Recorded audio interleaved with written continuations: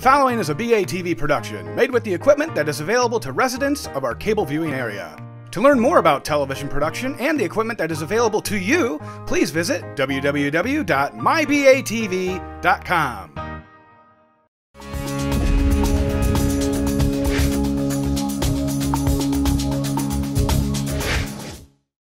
Hello, Batavia. I'm Ana Cahill, and you're watching It's News to Me. Today's episode will be a short but sweet one. In last week's game, the Batavia Bulldogs beat the Geneva Vikings 40-29. Everyone in Batavia was ecstatic as this was an important game, which leads to our Player of the Week, passing it off to the coach.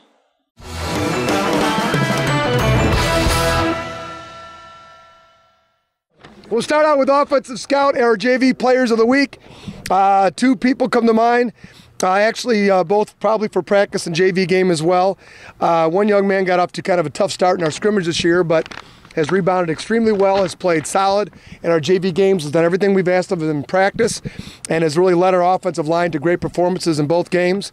First offensive JV Scout Player of the Week, Tuzzolino, where you at, buddy? There you go, buddy. Thanks. Congratulations, pound it, there you go. And our second Player of the Week is a player near and dear to my heart. I've decided after he wins this award, I'm going to be a lot tougher on him in practice because I'm very nice to him now all the time, and I'm not going to be so nice in the future. So you better get ready. Our other award winner with his big game against the Vikings, that number 20, who I think was the same girl that played against you, Peyton, in that one summer when we were over at Glenbard South. I think she transferred over to Geneva. Anyhow, Peyton Piron. PP! Here we go. Two guys that really stood out in this JV game. All you guys did great on there. We beat that team up north. We schooled them. But when you put a highlight reel out and you get a sack, I have to give it to Zim. Come on up,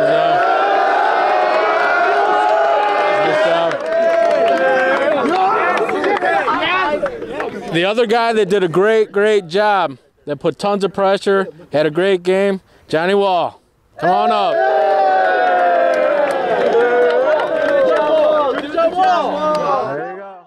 All right, special team award is pretty easy this week. He was 7 for 7 on all extra point attempts. Kicked off 8 times. We got another, when we popped it up, it was a perfect placement yet again. He might get a penalty for wearing earrings in a game. Don't ever take your helmet off during the game because you will. Howie.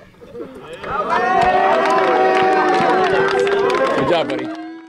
The vaunted Geneva passing game was virtually shut down, and one might consider giving to Michael Moffitt, but he was impressive enough they didn't even throw your way, so I'm not going to give you anything. A couple of times.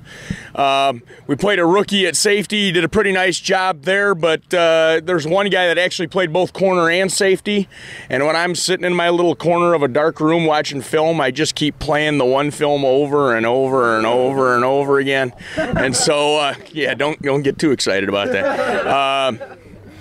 Hit of the week, Player of the Week, Forrest Gilbertson. Congratulations.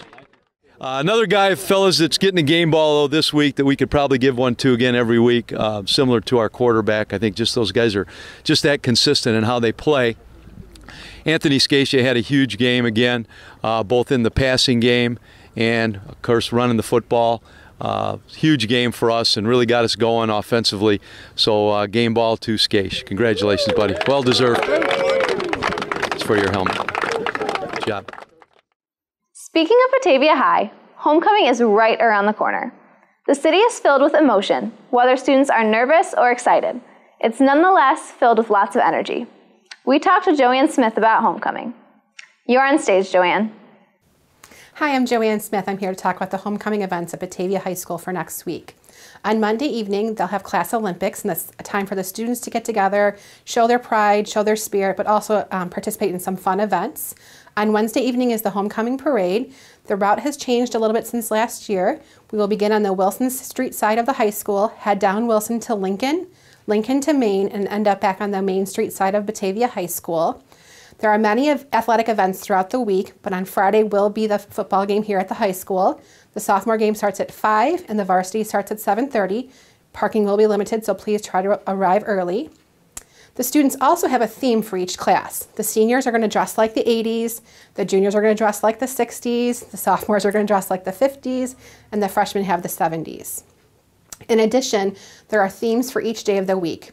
On Monday, students at the high school will dress in their class t-shirts. On Tuesday, they will wear an athletic jersey. On Wednesday, they will dress like their theme.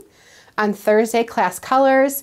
And on Friday, Bulldog Pride Day, where we'll all wear our red and gold and show our pride. We hope to see you at the homecoming events and have a great week. Aside from the buzz going around school, Batavia Park District has some incredible plans as well. We talked to Brittany Bogue on what the Park District has to offer. Let's hear it, Brittany. Hi, I'm Brittany Bogue with the Batavia Park District, and we're here at the Blackguard Skate and Bike Park located on 411 South River Street. Show off your skills at the skateboard competition this Saturday, September 21st. There will be prizes from All Spoked Up, Pal Joey's, and local skate shops.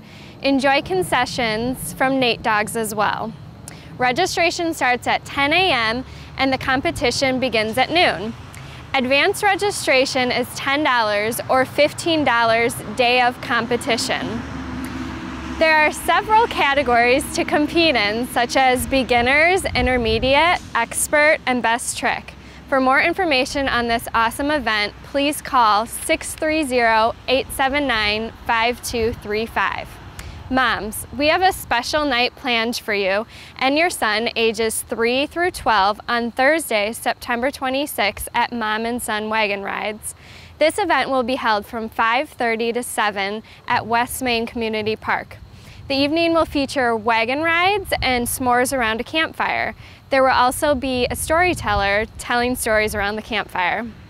Wagon rides begin at 6 from the parking lot. The cost is $10 for residents, $12 for Batavia non-residents, and $13 for non-residents. The price is per person and pre-registration is required. To register or for more information, please call 630-879-5235 or visit bataviapark.org. Thanks and hope to see you there. And don't forget, the 2013 Art in Your Eye Festival in Batavia is happening this weekend. There will be art to see, art to try, and art to buy. Batavia sure has been busy lately. I'm sure there will be more stories to find in the City of Energy, so stay tuned. And remember to check out BATV on Facebook and check us out online at www.mybatv.com. I'm Ana Cahill, and that's news to me.